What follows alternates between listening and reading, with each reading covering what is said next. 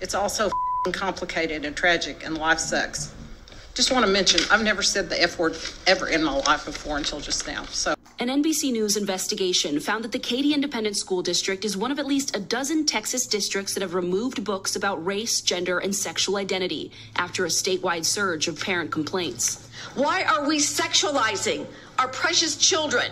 Record requests to nearly 100 Texas districts found that during the first 4 months of this school year, parents made at least 75 formal complaints, compared to only one filed during the same period last year. Mary Ellen Cuzella has 3 kids in Katy schools and helped organize moms on this issue. What we're talking about is vulgarity that is inappropriate for any child. I don't care what your ideology is, and your child is precious and needs to be guarded. More than half of the books that Katy has removed as a result of all of this have main characters who are LGBTQ. Are people supposed to believe that's just a coincidence? No, I don't think so. I think they should read the books themselves. So I did. Hey guys, it's Jazz. Welcome to another video. For today's video, I'm going to be talking about books that have been banned in Texas. More specifically, a lot of these books are under attack by school districts in Texas. So we've got like Katy ISD, Fort Bend ISD, and even Texas legislators have been going after these books. So Matt Krause, he is a representative in the Texas legislature, and he devised a list of over 800 books that are supposed to be under review to be banned in school districts in Texas. Texas really is leading the way for other conservative states to do similar things and pass similar legislation.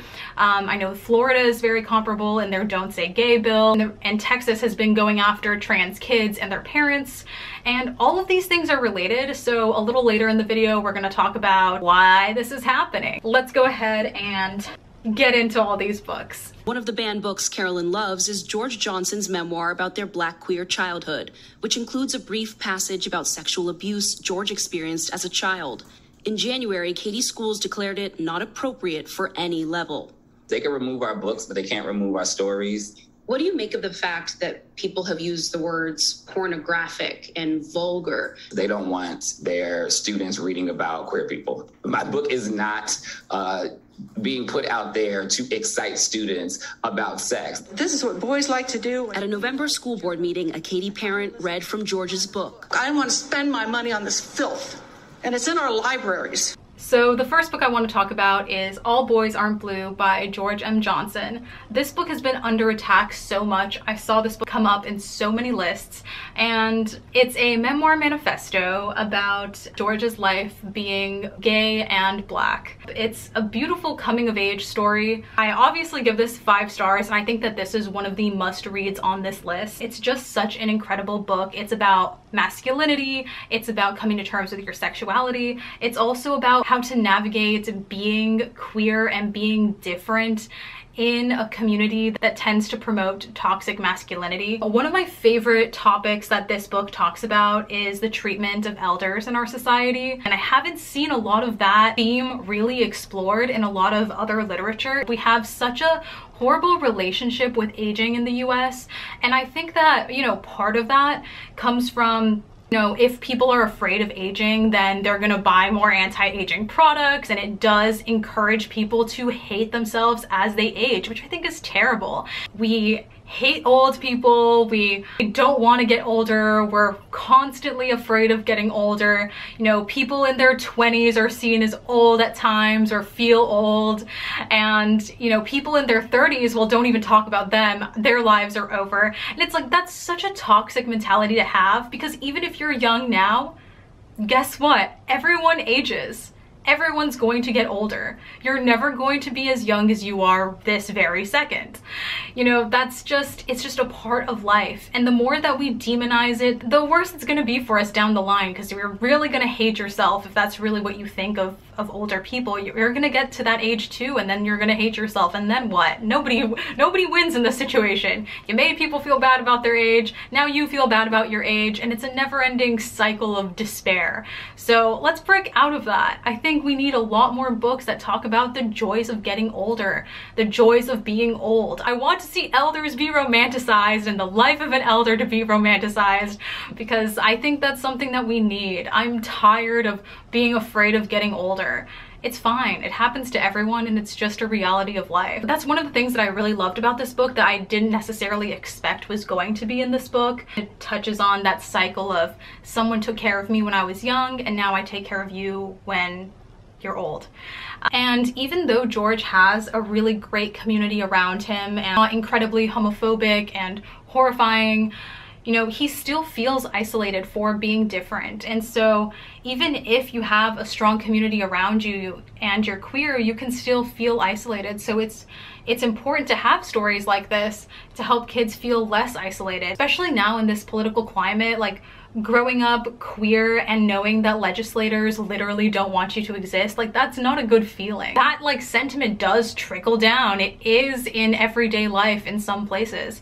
This is a trigger warning part of this video. So I think that one of the reasons that this book is under attack so much, and they call it even pornographic at times, is because he does mention a time where he was sexually assaulted as a child. You know, this is a part of this man's life. Like, this happened to him. This is a reality that he has had to go through, that he has had to process. It is a reflection of the realities of life. And we can't guard kids from the reality of life. If anything, guarding kids and censoring books like this does nothing but endanger those kids, because they're not aware of what could happen. How are you supposed to know what is appropriate, what is inappropriate, if it's never talked about, if you're guarded from that? You won't know. You won't know if something is a toxic behavior or is abuse if you're not taught that, if you don't know. Especially because, you know, sexual assault usually happens with somebody that you trust. So you might not know that it's even happening to you in that moment since you trust this person. By trying to ban this book, by trying to get this book off the shelves, like, you are trying to silence these people. And I think that's just incredibly wrong and is a reflection of our political climate today and what the goal of some of these legislators really is. And it's to erase the stories of queer people and people of color. For the boys, pussy, or the idea of pussy, or the idea of pussy, a Mexican is a Mexican is a Mexican.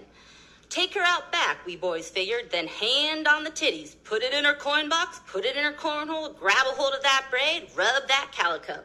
You can find that on page 39 of the book called Out of Darkness, which you can find at Hudson Bend Middle School and Bee Cave Middle School. All right, not gonna lie, I had to Google cornhole because I have the game in the back of my yard.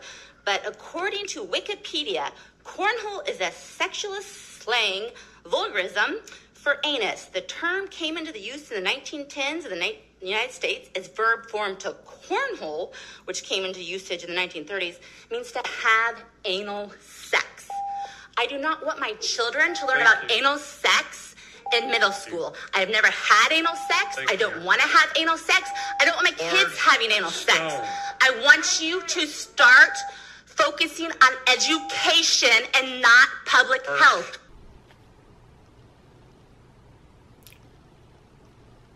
I don't even know how to respond to that. So this is the book Out of Darkness. It's by Ashley Hope Perez, and this is the book that woman was just yelling about. And it's kind of sad that I have to say this, but no, this book doesn't have anything to do with anal sex, nor is it a how-to guide for your children to have anal sex.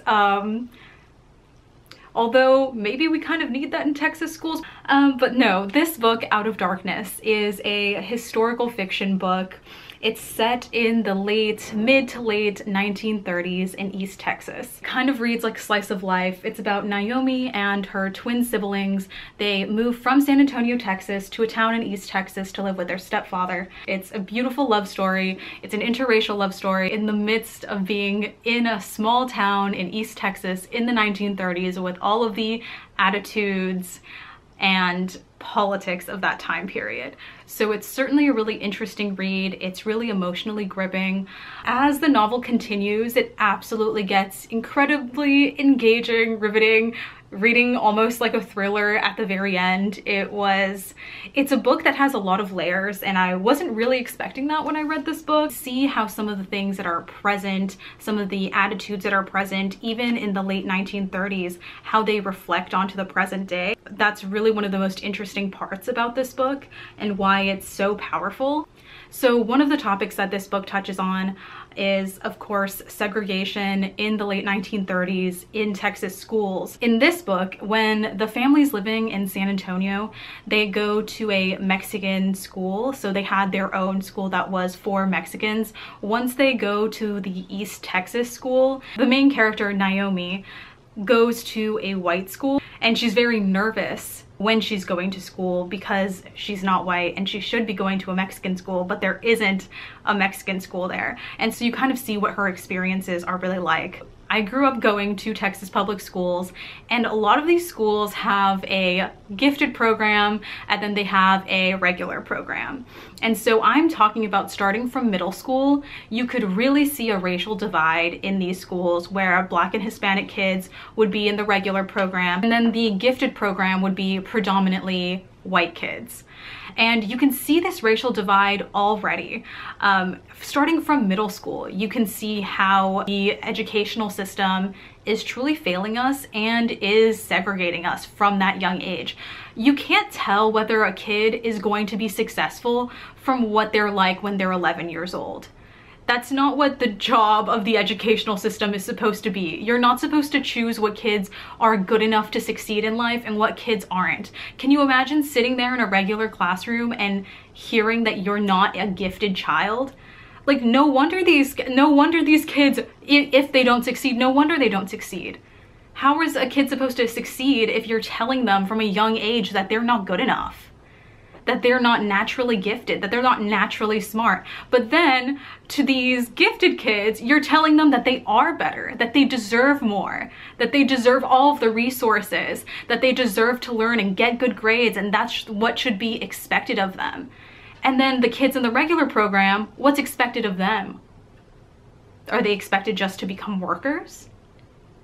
To not dream big? You also see the way that women are viewed and treated in their society at the time. And so that excerpt that the woman was reading from comes from a section of the book where the new student comes in and they're a girl, and how quickly the boys start to sexualize her. And it really goes to show what the attitude around women presumably was during that time, and it kind of adds to the historical context of the novel, something that this woman is for some reason unable to comprehend, even though this book is written at like a middle school, high school level. So I don't know, I think it says a little bit more about her reading skills than it really does about the book itself. And then one of the most powerful things in this book is the role that blame really plays in their society. We've grown up thinking like, oh, if someone can't get a job, it's because of immigration, because minorities are taking those jobs. Instead of assigning the blame onto where it should be assigned, why aren't there enough jobs? Well, maybe that has to do with the system, maybe that has to do with, you know, technology improving or something else.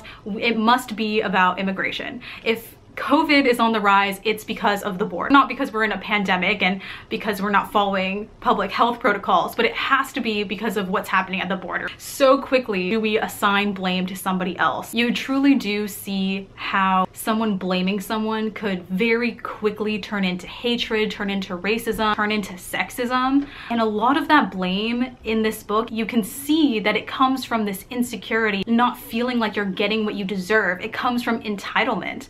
And I think that that's a really important lesson for kids to learn.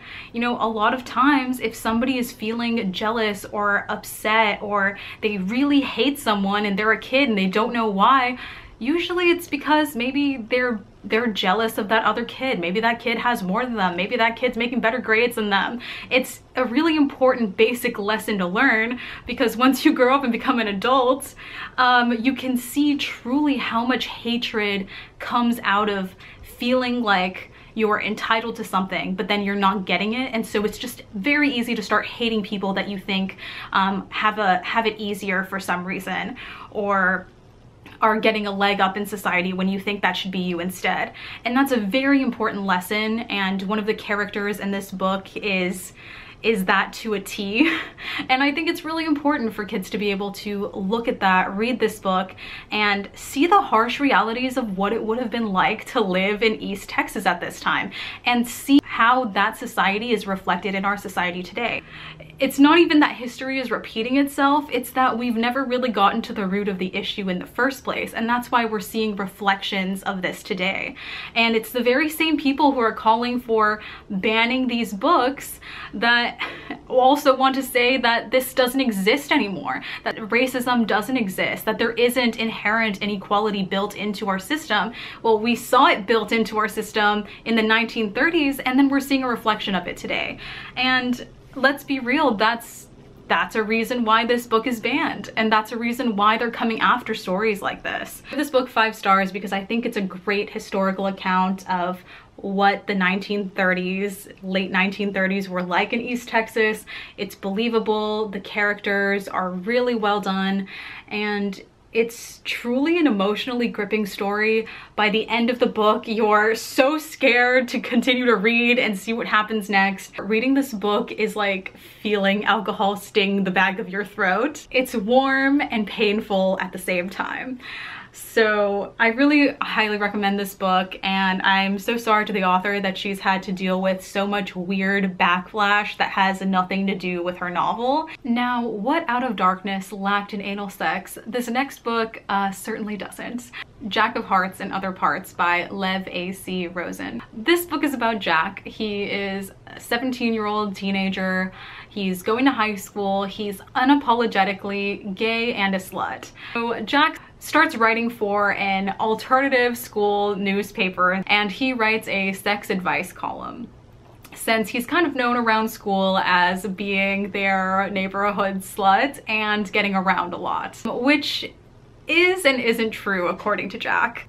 And his life gets disrupted by a stalker who claims that they are absolutely in love with him, but he needs to tone down his lifestyle. This book was really funny. It was a really enjoyable book for me. I don't have it with me here because I read it as an ebook, so you can probably find the cover over here. This book is similar to the show Sex Education, if you've ever seen it. I think it's really great and appropriate for it to be in a high school library, because it does talk about a lot of questions that high schoolers have about sex, about whether it's their first time having sex, or it's them coming to terms with their sexuality, or hey Persephone, she's so cute, or whether they want to have sex at all. So the book is really interesting in that it has a lot of Jack's advice interspersed throughout the novel, which I really like and I think is highly appropriate, because how else are Texas teens supposed to learn about sex when we're only taught in abstinence-only education? Which does nothing for anyone, because if teens want to have sex, they will, whether or not their parents know about it or not. And if they're not given access to good information about how to have safe sex, then that's gonna increase teenage pregnancy, and it's gonna increase the rates of STIs. So I'm glad that there's a book out here that high schoolers can read that does give them some of this advice. One of the things that I really did like about this book was that it kind of talks about how overly sexualized the LGBT community is, particularly gay men. Gay men are hypersexualized in our society. I mean, look at what's happening in like the political climate in the US and in Texas. There's so much talk of, you know, grooming kids, because what they're talking about is not grooming at all. So there's a lot of talk about grooming, about over-sexualizing their kids, and it all has to do with the LGBTQ community. Like, I've heard some like outrageous things from conservatives, things like the rainbow flag is colorful because it's to attract children. Like, it's absolutely deranged to think that.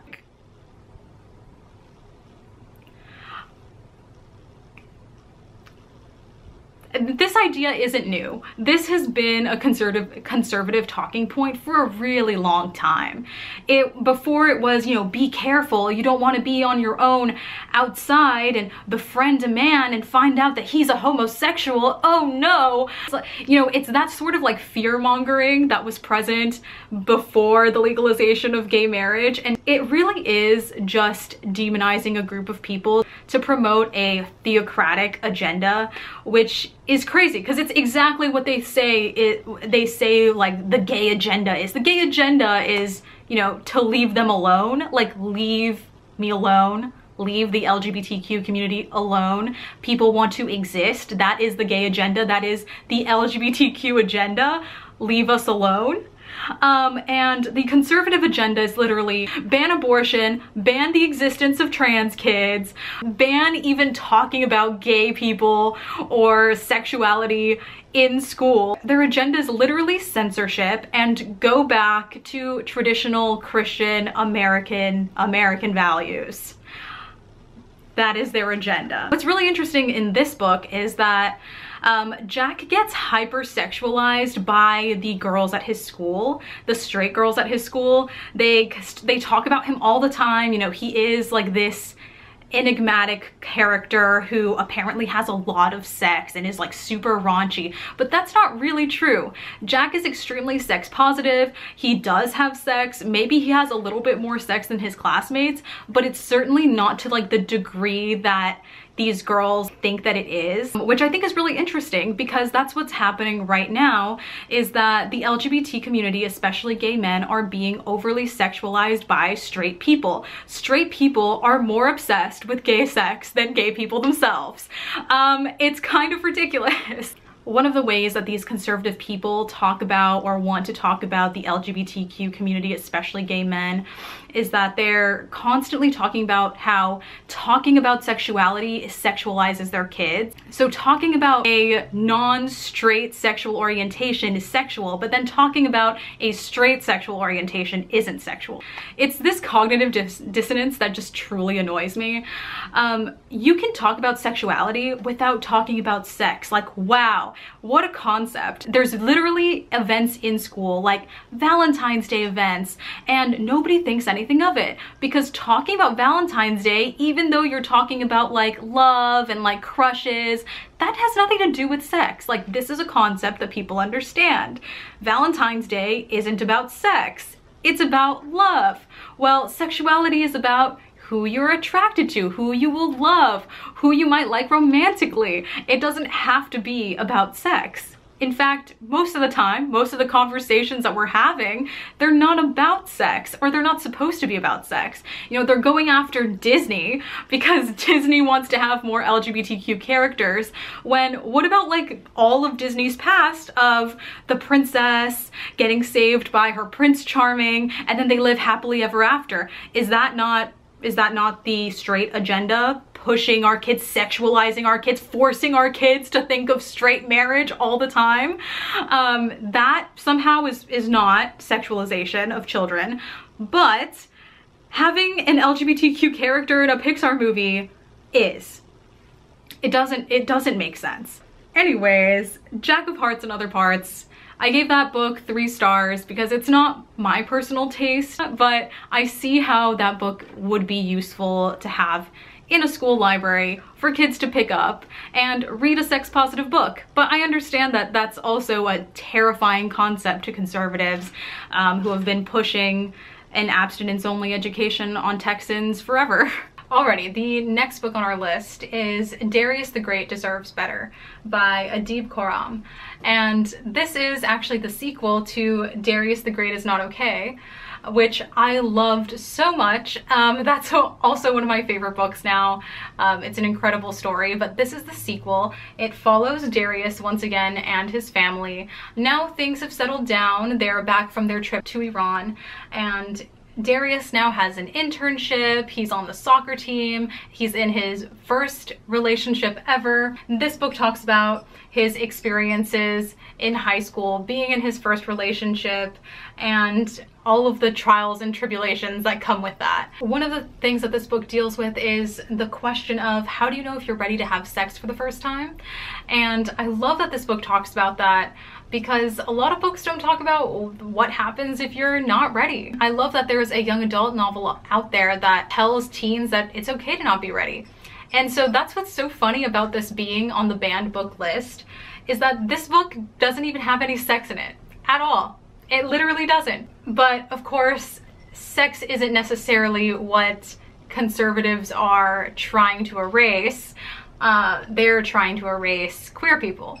So this is a queer love story. It's honestly really, really cute. I love this family. It does touch on the racism that his family has to experience on a regular basis.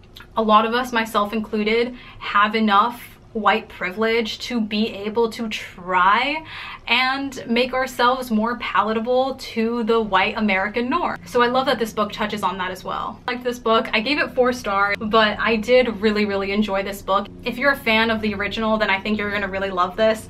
I just am in love with Darius as a character and with his family, and I honestly hope there's another book about Darius in the works, because I love this character so much. I relate to him. I relate to his inner monologue so much, so I'm just such a fan of the character, and I would love to read anything else that this author puts out with Darius as the main character. The next book I want to talk about is Aristotle and Dante Discover the Secrets of the Universe.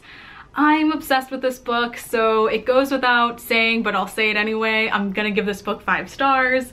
I love this book so much. It's a story about 2 Mexican-American boys who fall in love, and it's truly such a nice book. I think one of my favorite aspects of this book is how incredibly angry Ari is as a character, because he's grown up in a culture that really promotes toxic masculinity. Being Mexican-American myself, there is a lot of toxic masculinity in Mexican-American culture.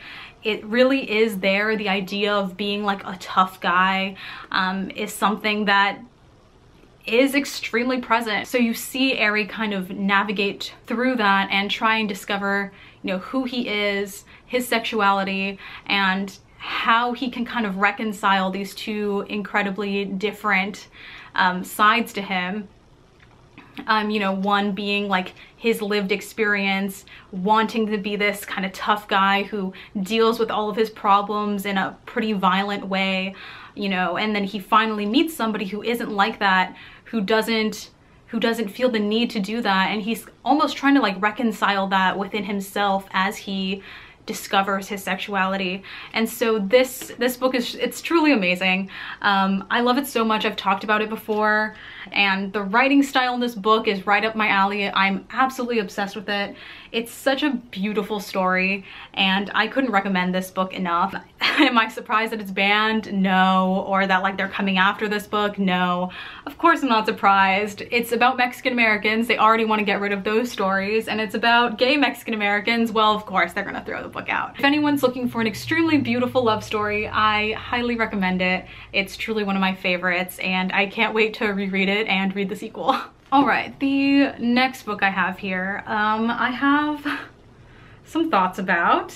This is The Nerdy and Dirty by B.T. Gottfried. They were the worst porn that you've ever seen. This book definitely has some smut in it. This book was fine. It was all right. I wasn't a big fan of it. I think I gave it 2 stars. It's just not the kind of book that I would personally enjoy. That's really it. Not to say that, you know, it's bad if you enjoy this sort of book, or that there's anything wrong with enjoying smut. I don't think that. It's just, it's not for me. But this book is very sex positive. I think it's really interesting. It kind of talks about some really interesting themes. It talks about the role that religion plays in both repressing sexual feelings and sexual urges. It also talks about like what to do in an abusive relationship situation, which I think is really important for kids to know about. You know, as you grow up, like you're going to be in relationships with people, whether or not your parents know about it. And it's really important to know what to do if you're in an abusive relationship, if you're in a toxic relationship, what do you do? How do you navigate that? It's really important for kids to grow up knowing what to do, or at least, you know, reading somebody else's experience or talking to somebody with a similar experiences, because odds are they're not going to go to their parents if their parents even know that they're in a relationship.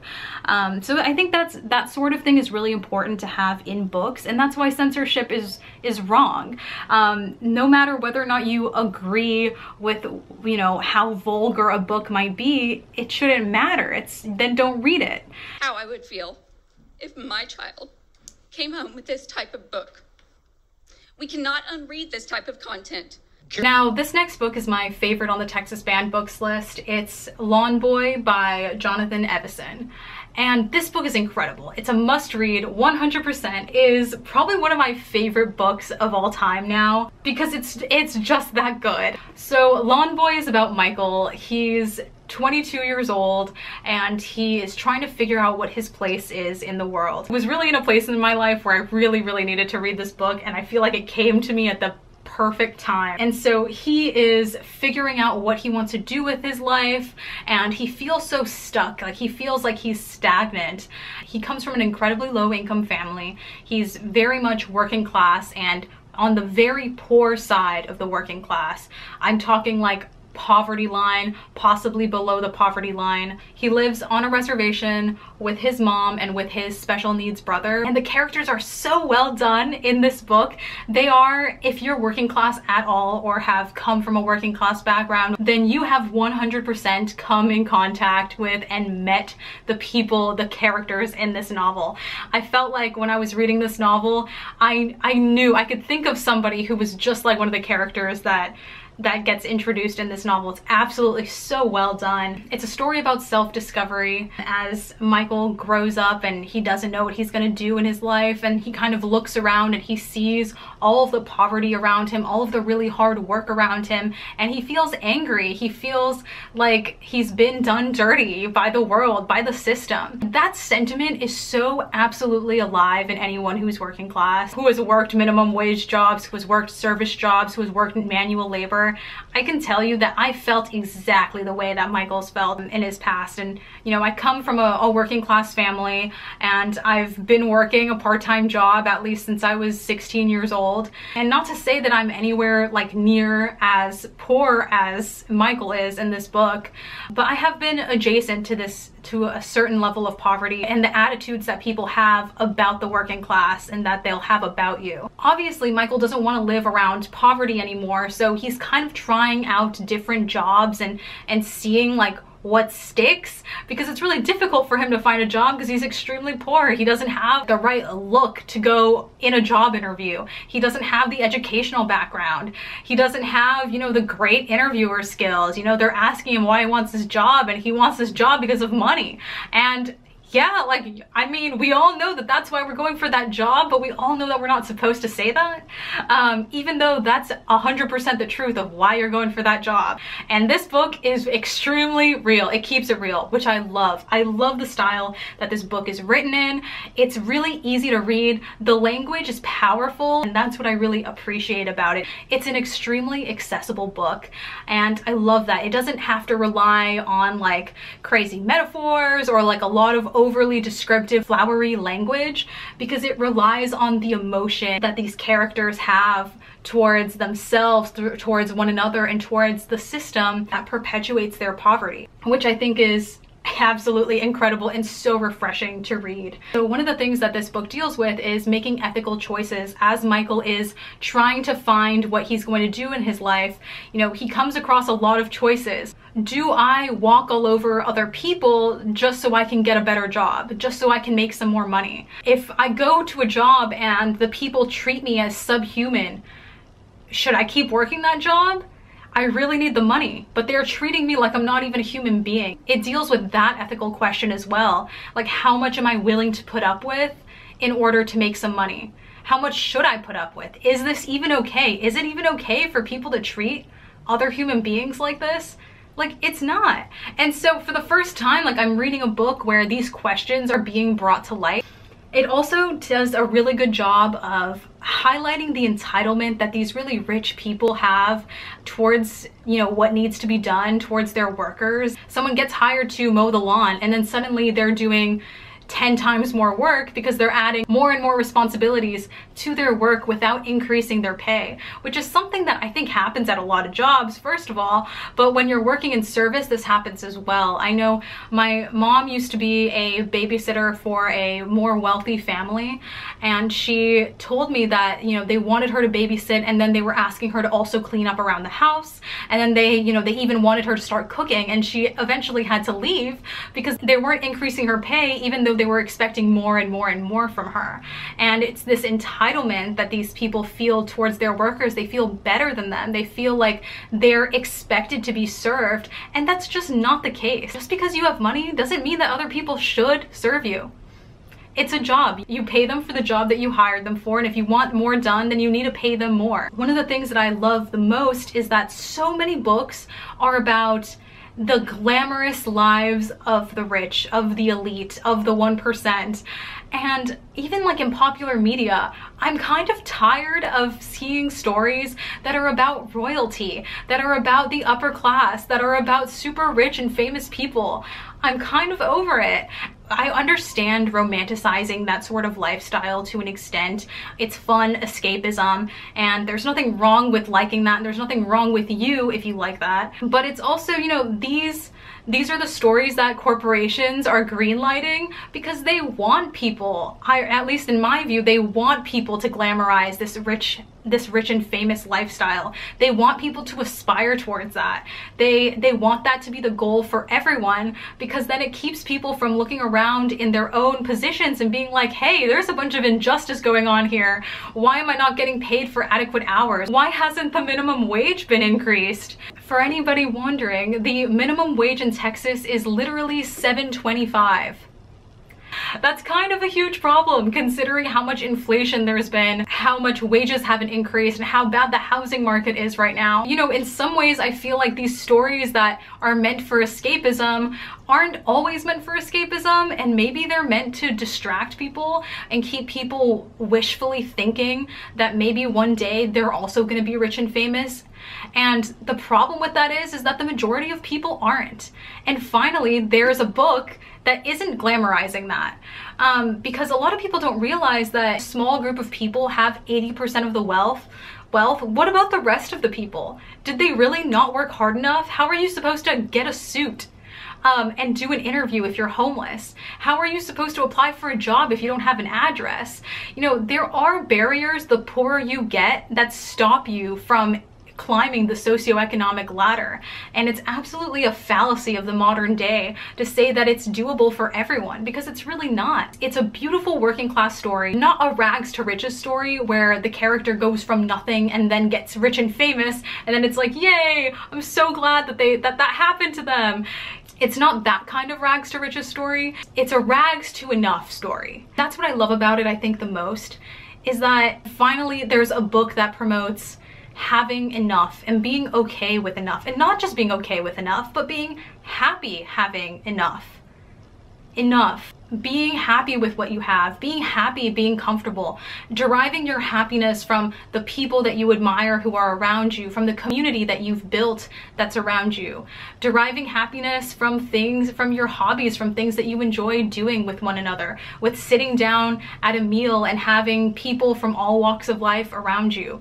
Being happy with enough, not constantly chasing something, constantly feeling like there's someone who's better than you. With that, I highly recommend this book. Lawn Boys 100% a must read. It's done amazingly. It's got amazing characters. I love the writing style, and it's truly one of the best books I've ever read. And I'm so grateful that I came across it now in my life.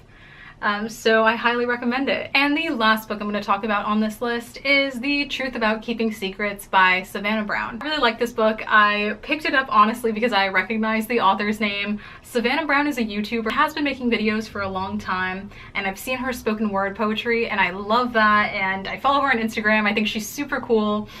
So I had to pick up this book anyway because it was written by her, and I I guess wasn't super surprised to see this book on the banned book list because it is a queer love story. This time it is about two high school girls falling in love, which I love. I'm so glad that there's finally a lesbian love story in the mix here. That's really nice. And honestly, if anyone has any recommendations for some lesbian love stories, I would love to read some. But I really liked this book. Savannah Brown is a really great writer. She really does have a way with words.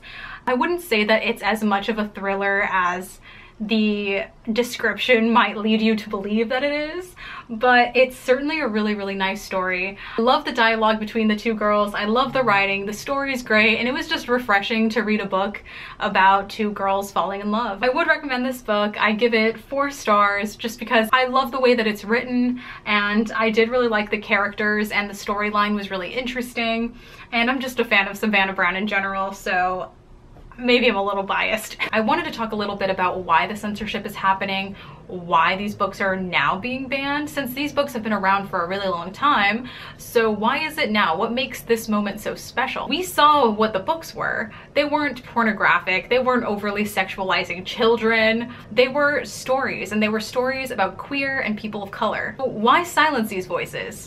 A lot of these books were about queer people. They were about people in the LGBTQ community. And that by itself threatens this idea of the traditional white American family structure. It's interesting, like this censorship isn't even necessarily happening from the government in terms of the book bannings. The book bannings mostly seem to be coming from parents. So why are they suddenly so interested in banning these books since they've been around for a long time? Well, we've been seeing a lot of fear-mongering by the conservative media.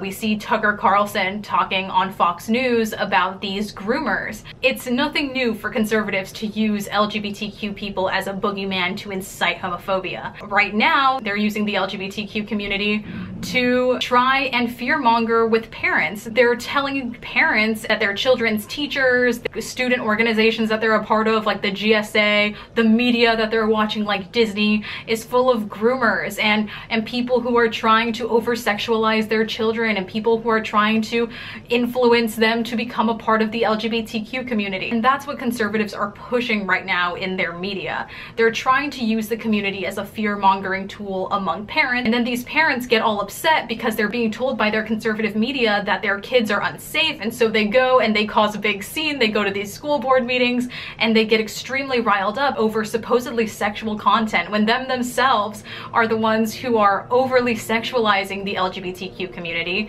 and the politicians themselves who are in these conservative states that are pushing for all of this censorship, including Florida and their Don't Say Gay bill, or in Texas where Greg Abbott is trying to ban trans kids from even existing and trying to put CPS on their parents. Same conservative politicians that are yelling about grooming when it comes to the LGBTQ community are themselves are also trying to push bills that lower the age of consent so actual grooming can occur. And if you guys noticed, a lot of these books that we talked about are intersectional. They were about people with more than one marginalized identity. And I think it goes along perfectly with why in Texas, and I think in other states, we have these anti-critical race theory bills. So critical race theory has, the way that conservatives talk about it, first of all, has never been taught in a K-12 education. I went to public school in Texas. We never learned about critical race theory. I did learn about critical race theory when I went to college and I minored in Mexican American Studies. We did learn about critical race theory, and we actually learned about our history. What does that do? I mean, now kids can't learn about their own history in school. Let's say you did have a social studies teacher who decided that they wanted to talk about, you know, the history of Black people or Mexican Americans and the things that they had to face. And of course, when you hear that history, you're gonna get angry, you're gonna be upset, you're gonna want things to change. But you can't be angry and you can't want change if you're kept in the dark. And that's what these conservatives are trying to do. Not only with their censorship and their support of book banning, but with all of this legislation that is coming out. So I wanted to make this video because being from Texas, I thought it was important that I talk about these books, that I talk about the political climate that we're in. Being in one of the states that's leading conservative legislation right now, I thought it was important that we talk about it, have a discussion about it, and read some of the banned books and really see what's going on here. So I hope you guys enjoyed this video. I know that this is a little bit different than some of the content that I have made in the past, but I hope that you guys enjoyed. I hope that you guys will pick up some of these books and let me know what you think in the comments. I want to have a nice discussion about it if we can. I know that these topics are super polarizing at times, but hopefully we can all have a nice positive discussion in the comments about it. But anyways, with that being said, if you like this video, if you like me, if you want to see more of this kind of content, then give this video a thumbs up and please subscribe. And with that, I'll see you guys next time. Bye. And they took all of Giles' books away. He'll get most of them back. Moo just wants to weed out the offensive material. Everything else will be returned to Mr. Giles soon. If we're gonna solve this, we need those books now. Sweetie, those books have no place in a public school library, especially now. Any student can waltz in there and get all sorts of ideas. Do you understand how that terrifies me?